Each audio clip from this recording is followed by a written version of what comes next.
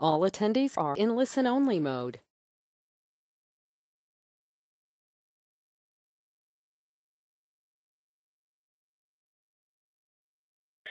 Good morning and welcome to the ILSOI Advisor webinar on Improved Seed Treatment Stewardship Through Innovation, brought to you by the Illinois Soybean Checkoff.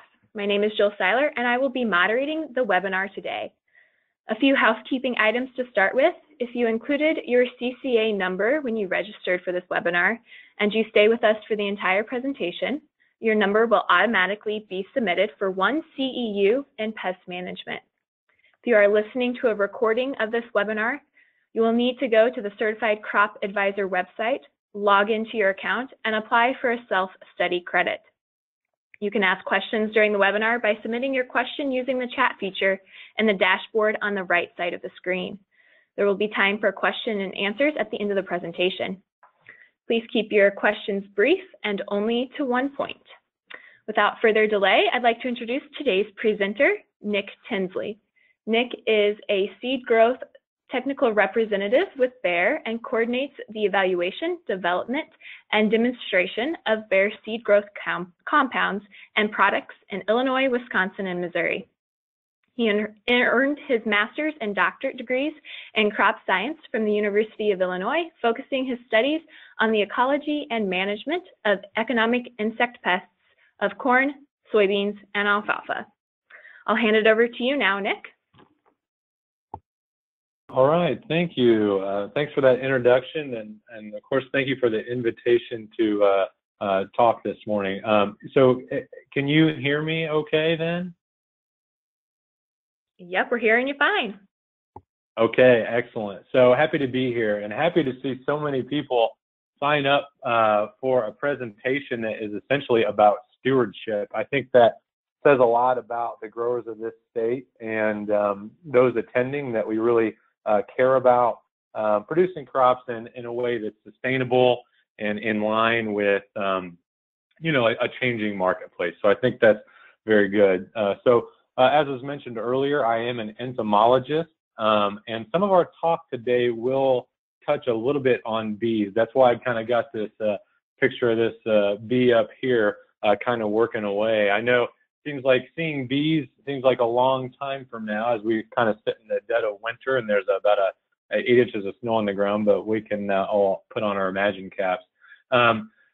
It's unavoidable to really have this conversation around stewardship without at least talking about bees. But I am not a bee expert. So in the world of entomology, bees are kind of their own little sub category, and people take them very seriously and know much more than I do. But we do need to touch on them a little bit in order to be able to have this discussion. So the title of my talk here, Improved Seed Treatment Stewardship Through Innovation. I think it's maybe helpful to kind of go through some definitions just so that we get on the same page as far as what we're talking about. So when we say stewardship, this is kind of one of these words like sustainability that kind of has a broad definition here. And so this is from, Webster's Dictionary.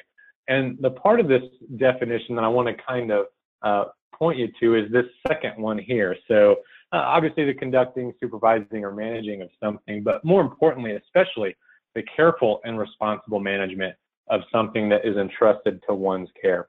So the reason I think that is so important for us to realize is that, even though we're involved in agriculture and many of us have been, applying pesticides for a number of years and working in that space, the use of pesticides in agriculture, it's not an inherent right.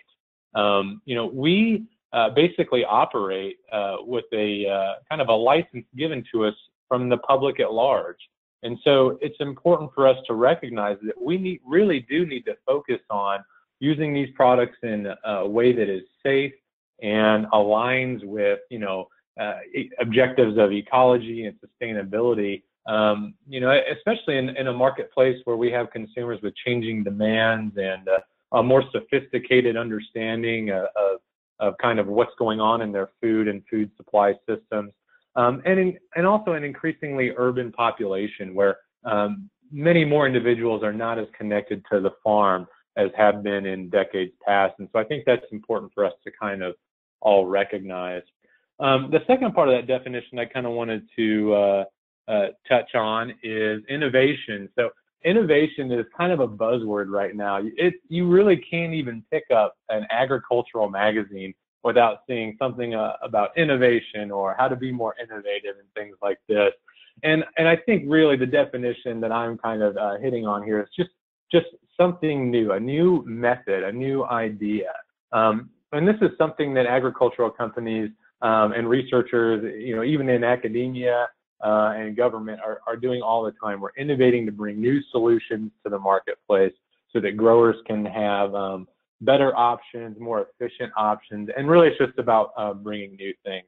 From the side of Bayer, of course, as a technology provider, we're really focused on the technological aspects of bringing new products to the marketplace.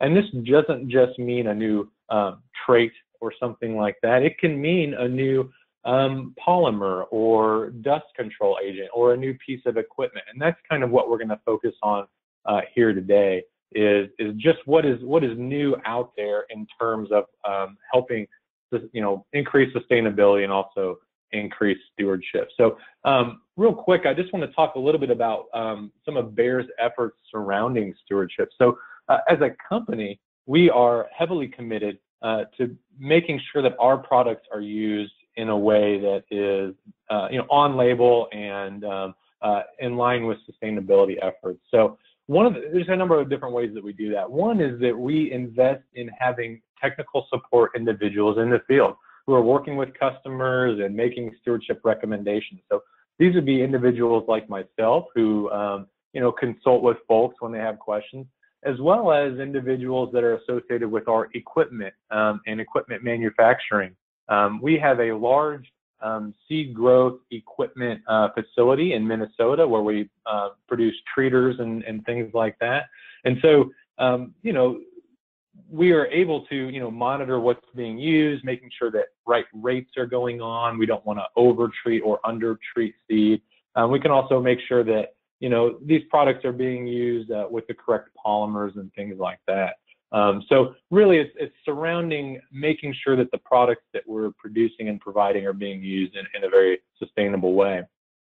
In a more general sense, we work with all different kinds of entities to make sure that, we're doing things in a sustainable way. So one of those is CropLife America. We work very heavily with them and other industry stakeholders. So other companies, this sustainability issue is one where these companies tend to come together to really, provide the best face forward. So companies like Syngenta, BASF, really working together to make sure that, these technologies are used in a way that is in line with, what we're trying to do. We're constantly developing technical support and educational materials surrounding stewardship, specifically with seed treatment products. Bayer has been doing seed treatments for a long time and is an industry leader in this effort. And so where seed treatments are involved, Bayer tends to have a large presence in that. And then, of course, we've started the Bayer Bee Care Center.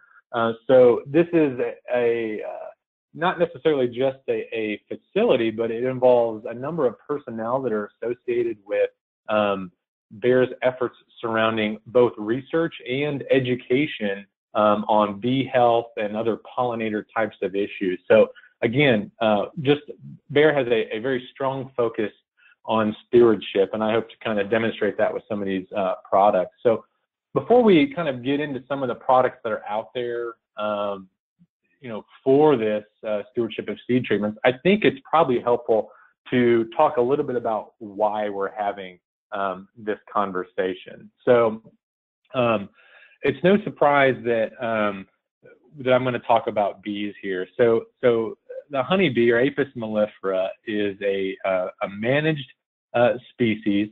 Of course, it's important for pollination of all different kinds of crops, not just in the United States, but abroad. This is an insect that has a cosmopolitan distribution. And really, there are a number of threats that this insect can face. Okay, and it is important to recognize that pesticides are a potential threat to honeybees. they're an insect. So anytime a honeybee is potentially exposed to a high enough dose of some pesticide, especially insecticides, there's the potential for an adverse effect on those honeybees. But pesticides often get kind of pigeonholed as the only problem that bees are facing. And this is especially true perhaps in like a popular media outlet. Not everyone who's working on this issue with bees, is that narrow-sighted. We all kind of recognize that there are a number of other factors that affect bees as well. So for example, as I mentioned, these are managed species, so beekeeping practices play a large role in how healthy honeybee colonies can be. These are insects that are kind of transported around the country on specific routes to pollinate different crops during different times of the year in the growing season. And so there is some stress put on them from just the movement around and these types of things. They also face a number of diseases, viruses, as well as parasites, and one in particular that is particularly hazardous to bee health would be the varroa mite. And this is an exotic pest that was introduced into the United States sometime in the mid-1980s, if my memory serves me correct. And so that had an impact on bees, and we're still dealing with that today, and that has to be managed. One that we don't think about a lot is nutrition. So, honeybees potentially sometimes exist in landscapes that are very homogeneous or, filled with one or two species of crops. And they may or may not be, pollinating at the right time that leads to potentially, not very diverse sources of pollen. Also, the way that we potentially manage weeds in sides of fields and things like that can have an effect on what types of wild pollen is available, not just for honeybees, but for other pollinators, native bees, ground-dwelling bees as well. So these are all playing a role. But I think it's also important to recognize that, the story of honeybee numbers, at least in the United States, is not as bleak as what one would think just from kind of a casual read of maybe popular media, news articles. So one of the things so I got 4 graphs here, and we'll start in the top left. So one of the things to recognize is that, beekeeping really kind of boomed in the United States following World War II. It was promoted as a hobby among veterans who were coming back from war. And so we had a real surge in the number of honeybee colonies that were in the United States, following World War II. Since then, we have had a decline in the number of honeybee colonies that are managed in the United States. And these would be the numbers of colonies in millions, okay?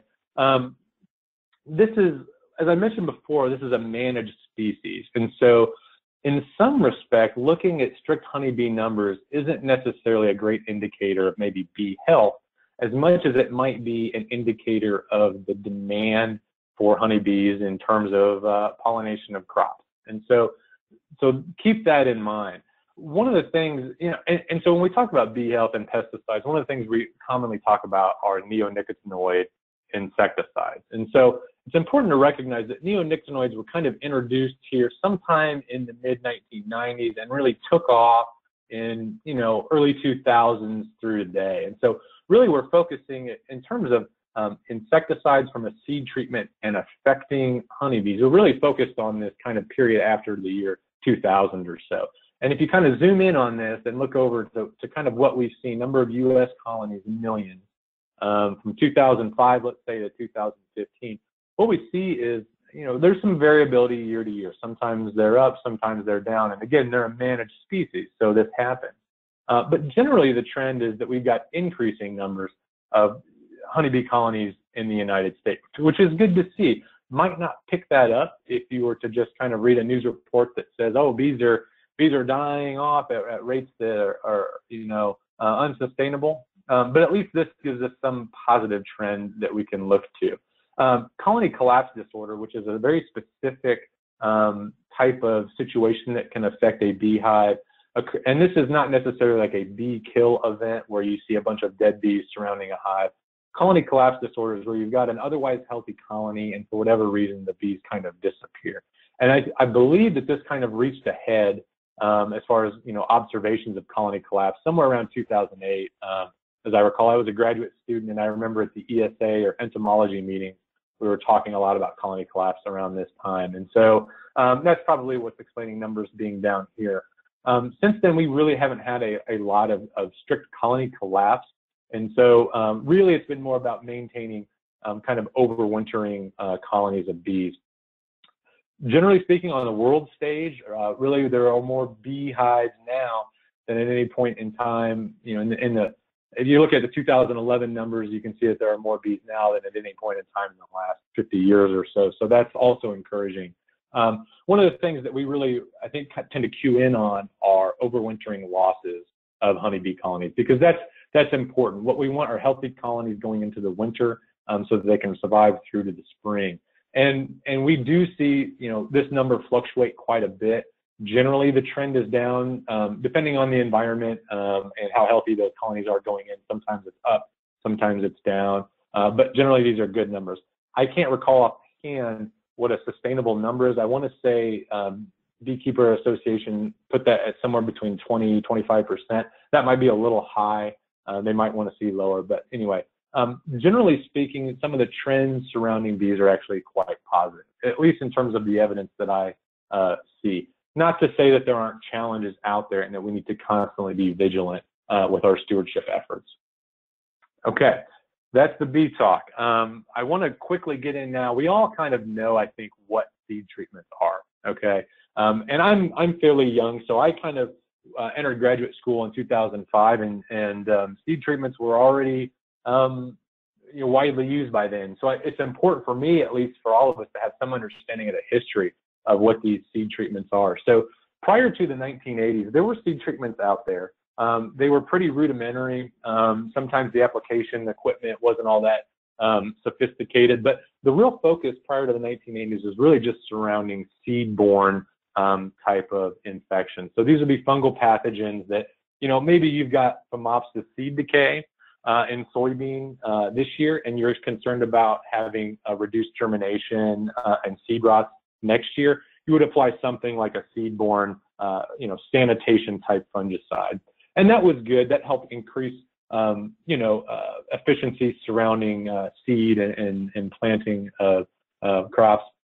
But then, in the 1980s, we started to gain a focus on some of the soil-borne types of pathogens. So not just protecting the seed and having it germinate, but protecting that little seedling as it's germinating, as it starts to grow. And the real focus here again was on diseases, things like perhaps Pythium and Phytophthora, which we'll talk about here on the next slide, but also on insects that could potentially feed on those seeds as they are germinating. So these would be things like, wireworms, seed corn maggot, any of these types of insects that are feeding in the soil.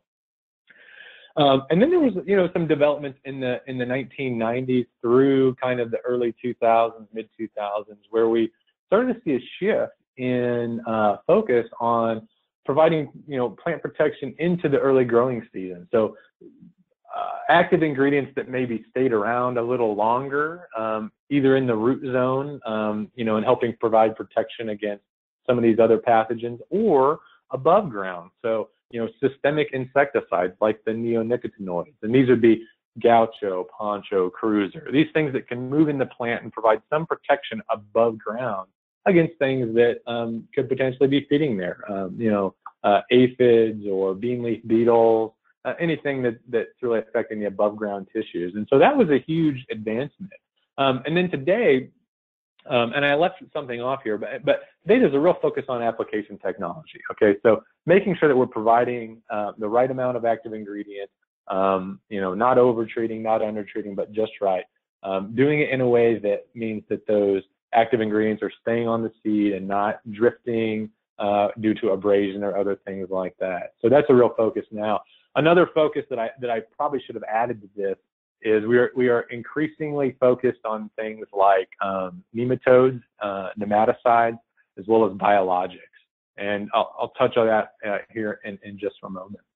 So why use a seed treatment from a sustainability standpoint? Well, I think it's important to recognize what kind of an advancement seed treatments have been over things like broadcast application. Now, a seed treatment can't replace all applications. And I apologize, we've got corn plants here. I know this is a soybean association event, but I'm guessing there are a number of you out there that interact with corn as well. So hopefully you'll forgive me. So it's really easy to see that a seed treatment, you're really treating much less of the area of a field than you would be from using something like a broadcast application where you're spraying over the top, or a banded application where you're applying in row or immediately over the growing seedlings. Seed treatment, you're treating less than 1% of the amount of area of that acre compared to these other methods, and so that represents a huge benefit. From a standpoint of an insecticide, like a neonicotinoid, these things do move in the plant. One of the other benefits of a neonicotinoid is that they have an extremely favorable mammalian toxicity profile. So compared to other active ingredients like organophosphates and pyrethroids, neonicotinoids are much safer for humans to handle and work with. Obviously, proper PPE needs to be used anytime you're handling pesticides, but the risk of an acute type of reaction is much lower than those other actives and classes. So what exactly is on a seed treatment? So one of my biggest pet peeves, and I work in seed treatment, so it's kind of one of these things I have to watch out for. But one of my biggest pet peeves is when people talk about, well, it's either treated or not treated, and I don't care what's on the seed. Seed treatments are incredibly complex, and they can be very sophisticated or very simple, depending on the goal. And again, we've got a corn seed here, so bear with me. But in this diagram here, you see that we've got this seed course. That's where that little kernel is. You could plant that, and it would potentially germinate if it wasn't under any kind of insect or disease pressure. But really, it's about protecting against a number of different risks that are out there. So starting down here with these things in the red, this is typically what is considered part of the active ingredients of a seed treatment. So we tend to think of our base level of protection as a fungicide, okay? And even that is more complex than what you might think, because we have fungicides that protect against true fungi, so things like Fusarium, Rhizoctonia, things like that. Some of those fungicides can be very broad spectrum, protect against a lot of different fungi. Some of them can be very narrow, protecting against just a single genus or species of fungus. Okay, so an example of that might be something like, prothioconazole might be more broad spectrum, whereas something like fluopyram, which is what's in Olivo, is going to be very narrow spectrum on a specific fungus. And then we also have in that category what are called oomycetes. So things like Pythium and Phytophthora. These things aren't actually true fungi. They're called water molds, and they take a totally different type of fungicide, if you will, to control them. So that fungicide really can be broken down into two different categories. Kind of the next level of protection you'll often see is an insecticide. So in soybeans, we're typically seeing things like the neonics, so Poncho or Poncho Vetivo, as well as Gaucho and Cruiser. And so these are products that have been around for some years now, and it's important to recognize that we as an industry, all companies are continuing to look for and provide newer insecticide modes of action. So things that maybe would be a little bit more safe for beneficial insects like pollinators or honeybees, these are things we're looking at. And there are some new ones out there. So new classes where we see insecticides coming from would be things like the anthranilic diamide.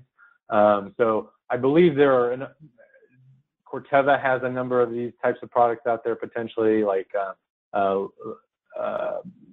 chlorantraniliprole, I believe, and there are some others out there. So those are coming.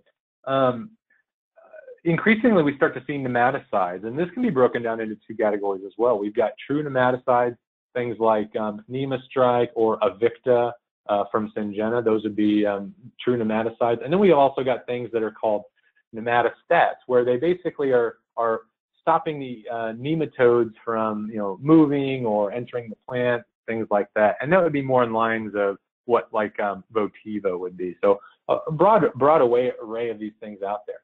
And then biologicals. So biologicals can be very diverse. Anything from something that just helps with plant vigor and health or yield. So put a bacteria on the seed and maybe you get a 3-bushel benefit at the end of the year. That's something. Or we can have biologicals that act as nematicides, insecticides, fungicides. And there are a number of products already out there that do just that. Biologicals will continue to be an increasingly important part of crop protection going forward. I could see it be an area of real growth. And finally, inoculants, which we all know in soybeans can be important, especially had soybeans not been grown for a period of time. We also see these seeds as being colored. That's a pretty minor component. And then coatings. This is really hardly ever mentioned, but coatings are such an important part of the seed treatment, because why spend the money and the time to put on all these fungicides, insecticides, nematicides if we're not going to use a coating to make sure that active ingredient kind of stays put? And at Bayer, we have a number of different coatings, and they're all part of this coating line called Piridium or Piridium quality seed coatings. And these are typically handled through seed companies or those downstream that treat seed at the retail level or potentially sometimes on at the co-op level. It's why the seeds are shiny, basically. So, those of us that have been planting corn and soybeans long enough know that, seeds didn't always used to come out looking like gumdrops. Now they've got these all these bright colors, and this shininess is really provided by these coatings. And what that doing is a number of different things. So it's making sure that the active ingredient stays on the seed. It's also helping with flowability, in the treating facility, during the packaging process, and also in the field, going from a planter box, through the planter or through the tender. These are going to be areas that are going to be improved through the use of these Piridium coatings. Also, the plantability is going to be improved. It's going to reduce dust off, so it's going to reduce abrasion. So these seeds are going to slide, through the planter and against each other in a way that doesn't produce as much dust, which is important. We don't want the neonicotinoids to be sloughed off and gone through planter exhaust or otherwise lost to the environment. We need them where we want them, kind of in the plant. And again, these things are going to be safe to use for the seed, and they're highly compatible with all the seed treatment products that are out there. So I don't have much more on coatings other than just to mention this. They really are, a commonly used thing. Probably people don't appreciate them for what they do, but they are out there working towards sustainability for us. One of the things that I have kind of mentioned here as we've gone through is this idea of dust off. So any of us that have ever operated a planter, especially a vacuum planter, know just how dusty this can be. And part of the reason for this is because to move seeds through the planter, all of these planter manufacturers are going to require or at least recommend that some sort of seed lubricant or dry lubricant is used. Okay, so these are going to be things like talc graphite combination. Okay, and you can see here as we rev up this planter, we see all the kind of talc dust that's coming off of it, and this is really what we're trying to avoid through newer, better fluency agents. Okay, and I'm going to talk about one specifically from Bayer. Generally because, this is the product I'm most familiar with, I fully recognize that there are other fluency agent products out there, and I'm sure that, they all perform with some level of satisfaction. I can really only talk about the fluency agent from Bayer because I'm most familiar with it. So our product that we have currently on the marketplace for this is called Fluency Agent Advanced. And so unlike talc or graphite, really what this is a 100% polyethylene wax, okay? And so because we're using a wax-based product as our fluency agent, we're able to perform the same level of, singulation, plantability, flowability, but with much less dust off. And so because of that, we have a reduced risk of having active ingredients be spread out into the landscape where we don't want them. So what is this product? Really, it's a seed lubricant for corn and soybeans. It would be applied at the time of planting, could potentially be applied upstream as the seeds are treated, but not many companies do that. It's typically something that's applied at planting time. it's going to reduce the amount of dust significantly compared to talc, graphite, or talc graphite combinations. And so, of course, this is going to improve the level of risk that are experienced by pollinators that could potentially be in the landscape. This would include honeybees as well as native wild pollinators.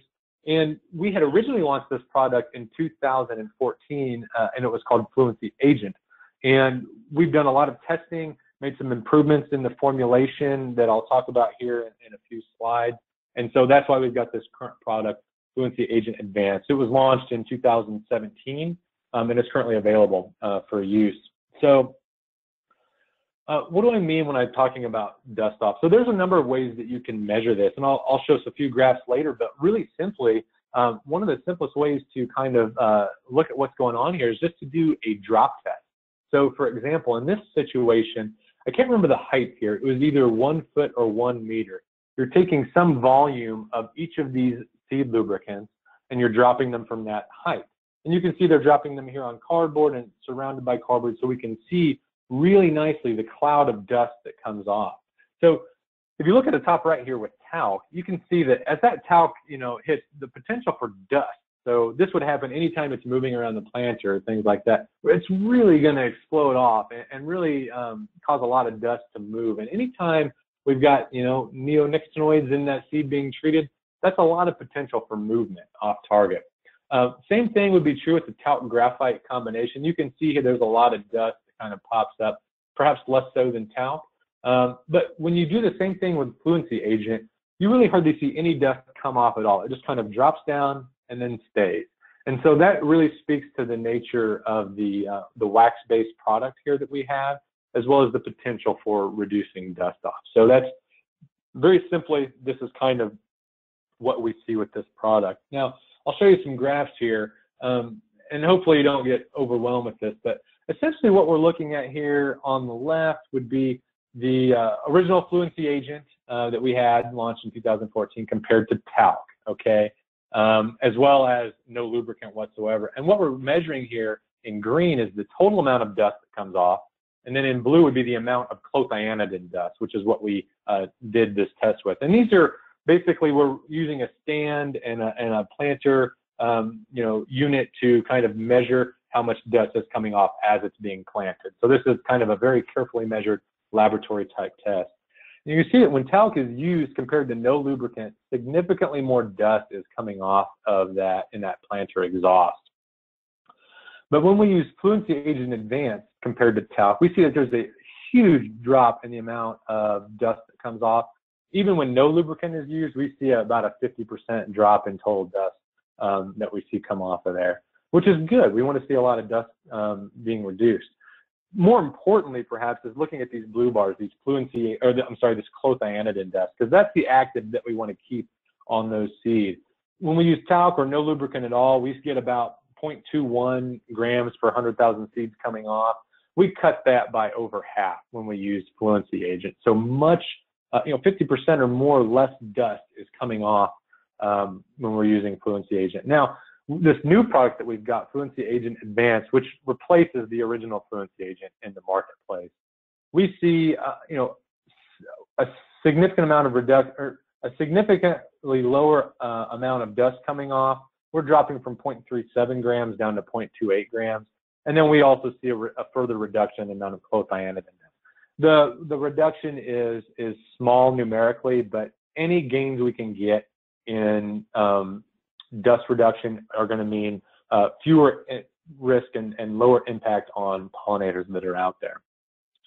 But so the dust reduction is kind of a side benefit. It has to do the job of being a seed lubricant first, right? So when we look at, on this graph, we're really looking at singulation through the planter, skips, and multiples in red, okay? So, so when we use no lubricant, we can see that singulation is improved through the use of talc, skips are reduced, multiples were not reduced in this test.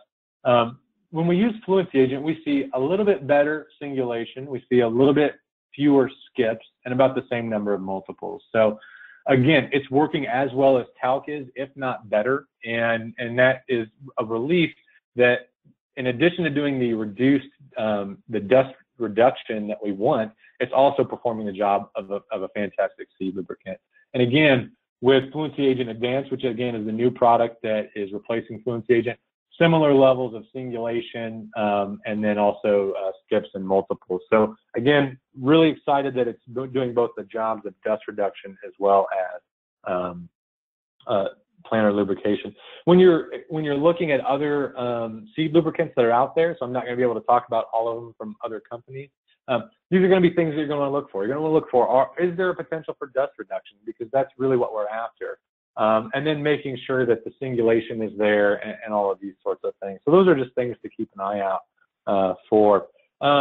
There's some other benefits associated with Fluency Agent. So for example, we've all cleaned out planter boxes following planting after using talc or graphite, and we know how kind of messy those can be. Fluency Agent, because of its wax-based nature, it's going to leave a much cleaner planter. The cleanup is going to be much less compared to using something like a talc or graphite. And that's just because there's a lot less dust buildup in those. You take a look at these vacuum meter housings. So for example, over here with the Case IH, we're seeing a lot of, kind of refugee dust and graphite built up on this planter housing here.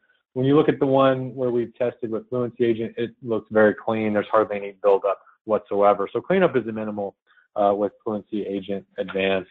So the primary difference between the old product that we launched in 2014 and the new product that came out in 2017 is really surrounding user handling. So it's a very low use rate.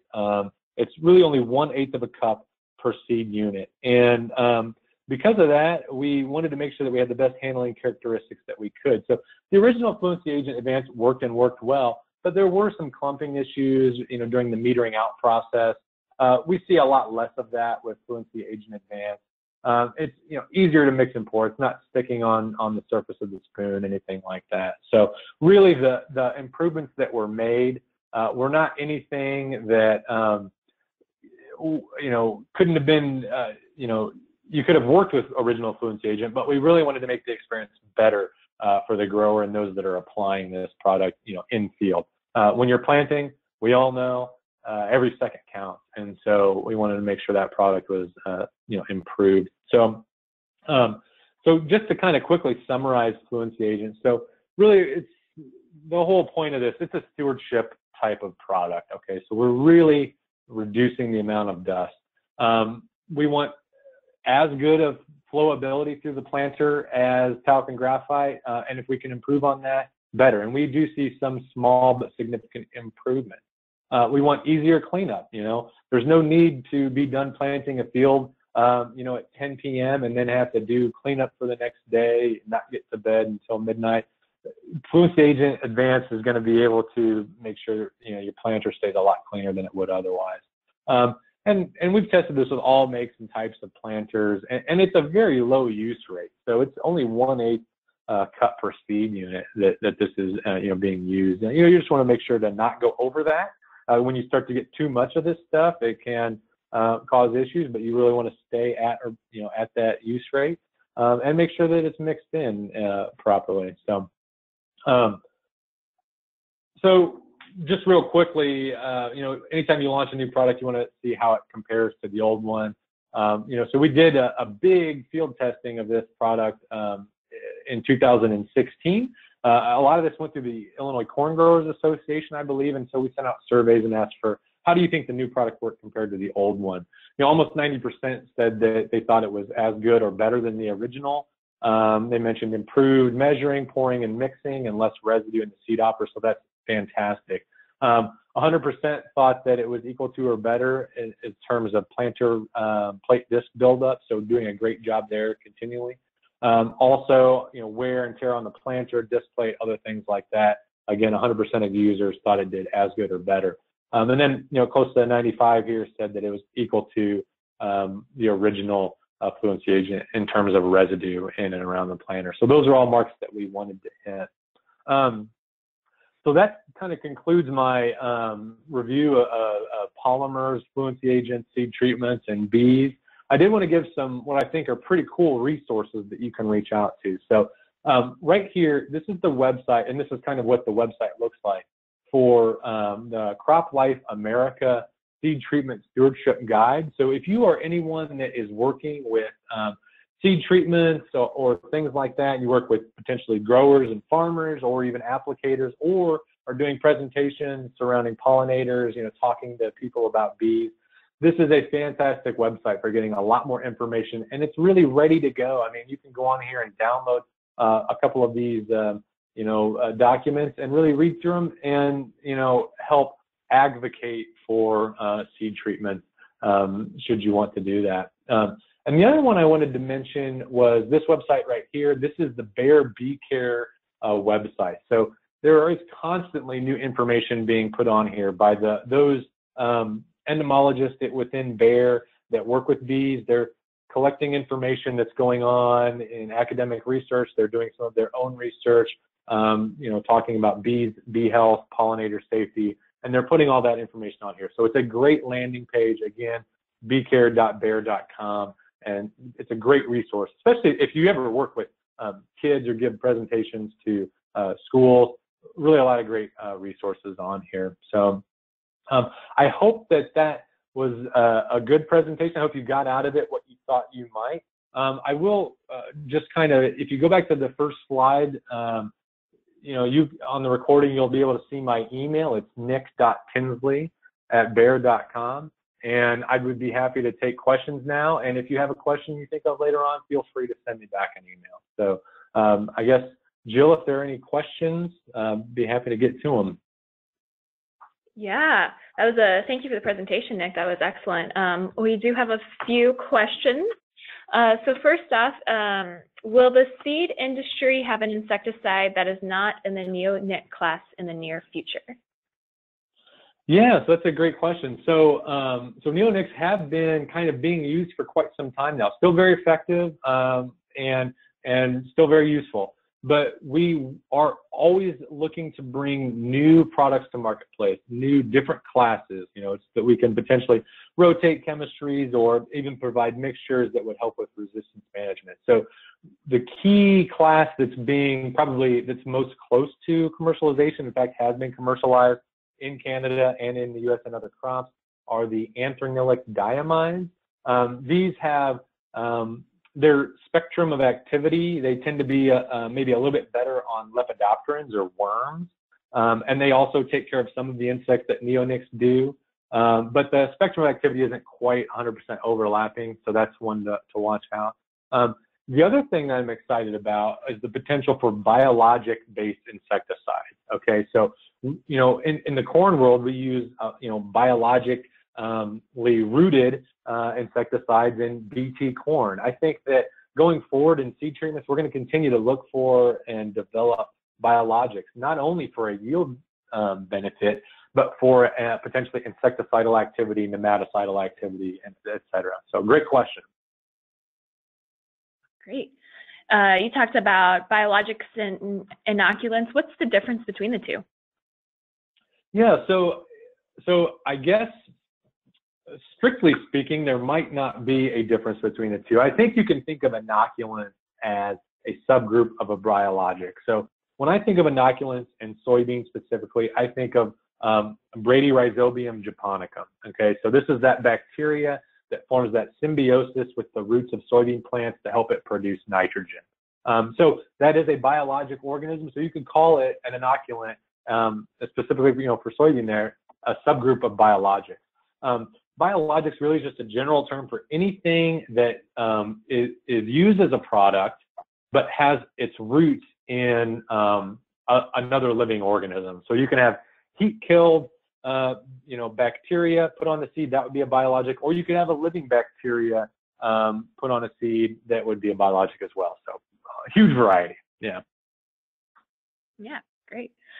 Another question here: Can there be an issue with the intake of dusty air by vacuum planters that causes the loss of seed treatment through abrasion? Okay, so yeah, intake of dust in the intake of the vacuum meter, and then dust running through the planter, abrading the seed. Yes, so that seems to me like I've seen presentations on this. I would think that anytime you've got, air that is potentially has particles of dust or sand or dirt in it running across the seeds, you could potentially have abrasion, and that would be an issue. As I recall, there's an individual, Art Shasma. He's an academic. He works in Canada at University of Guelph. I think he's done some work on intake filters that can, help reduce some of that. I don't know how far that work is as far as being like a commercial product, but certainly that sounds like something that could potentially be an issue. Yeah. Yeah, good. Okay, we have one more question. If anyone has questions that they have for Nick, please submit those and we can answer those. But one right here, what do you think about the microbial seed treatments that we can add now? Examples include Quick Roots, Optimize, Tac Team. Yeah, so it's an interesting question. Full disclosure, right? I work for Bayer, and those products are part of the legacy Monsanto Acceleron Seed Applied Solutions. So those are now, within the Bayer portfolio of products. I will say that I have not had very much experience with those. So I'm from the legacy Bayer side, and so I worked more with things like, Gaucho and things like that. But what I do know is that microbial type products carry a lot of potential for improving plant health and potentially yield. It's one of these situations where, depending on the field, it might provide a benefit. Under certain circumstances, maybe it won't. I'm just not very familiar with those specific products to understand how exactly they work and when they would provide a benefit or not. But I will say that should you have a question about those types of products, there are Acceleron Seed Applied Solutions people out there that are much more experienced with it and could probably give you a more satisfactory type of answer. My experience with biologics in general, so we're constantly evaluating new biological seed treatments every year. It's part of my job. And one of the things I'll find is when I put these on as a seed treatment, it'll be frustrating because I'll put out 20 locations and maybe I'll get, a 2 bushel benefit on average. But I'll have some sites that do really well and some sites that do really low. And it's hard for me to understand what factors are playing a role in making these biologics work or not. It's just a really young field, and we don't know as much about it as we probably would like to. So, great question. Awesome. Can you talk a little about, is there a more efficient or uniform method of applying the product? And I'm thinking they're talking about the Fluency Agent product. Sure, yeah. So, So, as I mentioned, kind of the standard way would be to order these buckets, and they do come in, cartons of 4 buckets, and each bucket treats, I can't remember how many units of seed. And so you get this scoop and you mix it in. Okay, so that's standard. But there are other ways that it can be applied. So I mentioned that in some cases it could potentially be applied upstream during the treating process. So that's one way it could be applied. But maybe more along the lines of this audience, there are powder feeders on seed tenders that are out there that can apply things like inoculants and some of these other, type of quick root type things, I believe. Any of these like things that are seed treatments, but they're planter box type applications. So there are powder feeders out there that can work with this product. You have to kind of make sure that the manufacturer of the dry applicator that's going on there is compatible with Fluency Agent. It's related to the angle and how it flows in, but certainly if that's a specific question one of you had, send me an email, nick.tinsley@bayer.com, and I'd be happy to set you up with somebody who can figure that out. So yeah, great question. Fun. Well, there aren't any other questions coming in, but I want to thank you, Nick, for coming on today and sharing your presentation with us. It was very excellent. If anyone has questions, your email again is nick.tinsley@bayer.com, correct? Yep, correct. Easy as it is. Shoot you a question that way. That concludes today's presentation. This webinar will be posted to the Ill Soy Advisor website within the next week, and you can catch more about the presentation there. Thank you for joining us today. Bye. Thank you. Bye-bye.